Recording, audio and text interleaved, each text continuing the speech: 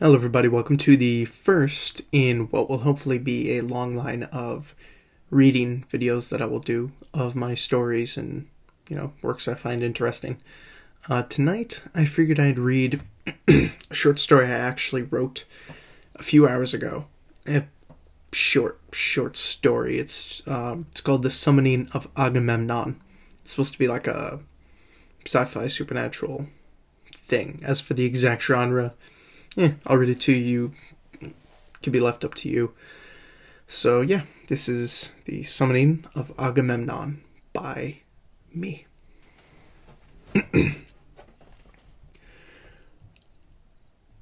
While going through a slew of papers I found in the secret compartment behind the bookshelf in the old library, I came across a few pages detailing the writer's attempts to summon the spirit of Agamemnon, the Greek king of Mycenae. There were 3 pages in total. The first 2 detailed the bizarre manner in which the writer, who called himself Gideon, went about performing the private seance. Most of the notes were unintelligible, with a few sentences here and there making enough sense for me to put together that Gideon, whoever he was, had tried to do something like this before. Gideon seemed to have been writing down his experiences in the summoning of the king's spirit as he was performing the ritual. As for the actual reasons behind why Gideon had chosen to call upon Agamemnon of all deceased people, I still don't know. When I got to the 3rd page, the short manuscript seemed to skip a point after Agamemnon had supposedly been summoned. I say this because the paragraph beneath the one explaining how the ritual was immediately performed jumped into talking about communication with the spirit being a success. Gideon continued, going into great detail about the sensation of otherworldly presences in the room, as the voice of Agamemnon filled his head and urged him to take up a pen and paper. The last paragraph, detailing Gideon's encounter with the spirit, ends with him being astonished at the occurrence of his body and mind being guided by the deceased king.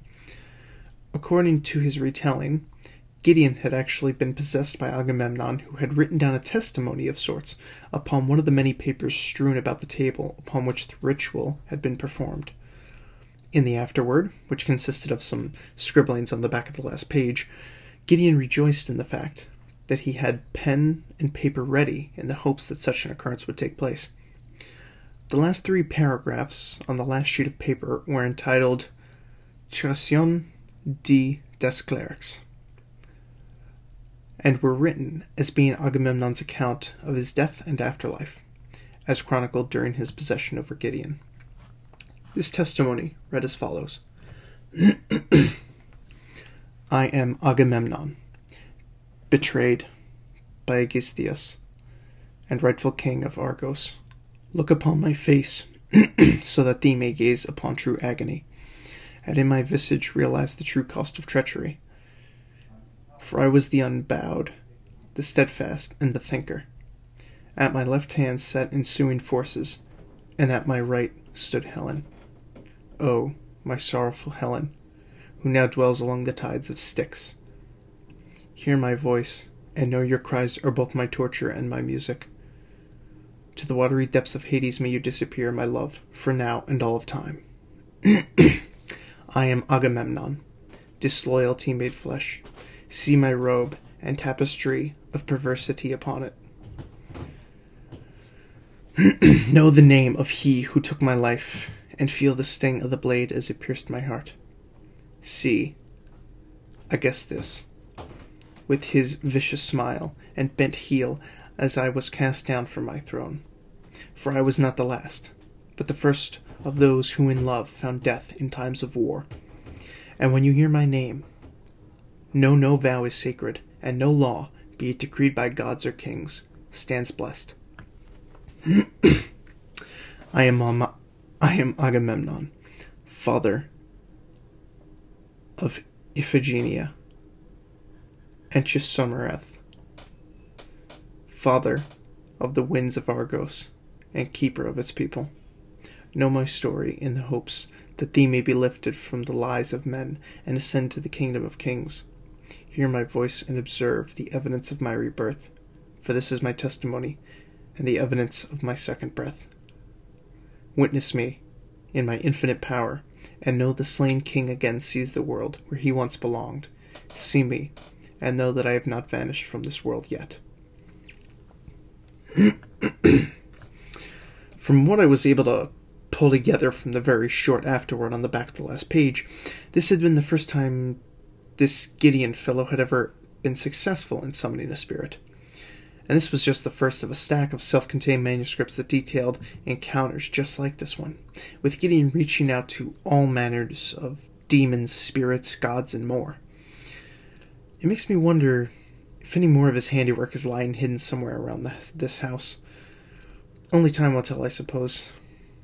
And if or when I do find more of his writings, I'll be sure to start up my own written accounts, just so that when either I pass or fall victim to these forces, which may or may not be at play within the house, at least anyone who stumbles upon the ritual introductions will also know what to expect. I've made it my mission to simplify Gideon's records, and I've been quite successful over a short collection of rainy nights. I continue to search my home library on my off time, just in case there are any hidden compartments I may have missed. I may go into further detail about some of Gideon's other written encounters with the entities not of this world, but for now, this will just have to do. I apologize for my awful reading. I'm half awake here, but it's just a story that I wanted to get out there. Basically, dude moves into a house, finds a couple papers by an occultist named Gideon, starts reading them, and it depicts an encounter he had with the spirit of Agamemnon, which was a Greek ruler. It was half I don't know. It's, I guess, a supernatural-ish. I couldn't really come up with a thing for it. I couldn't really come up with a genre. I guess it would just be supernatural, just plain old supernatural, because it's not really a horror, and it's not really sci-fi. Nobody really dies. It's more like just Agamemnon, like, hey, how you doing? I was murdered, and it sucked, but I'm here bulling it up in the spirit world, so I guess it isn't that bad, but I think that's gonna do it for this video. If my reading wasn't absolute dog shit with all my stumbling and mispronunciation of long Greek names, tell me what you think in the comments section below. Like I said, this is going to be the first of a bunch of reading videos I plan to do, so I'll see you next time. Bye.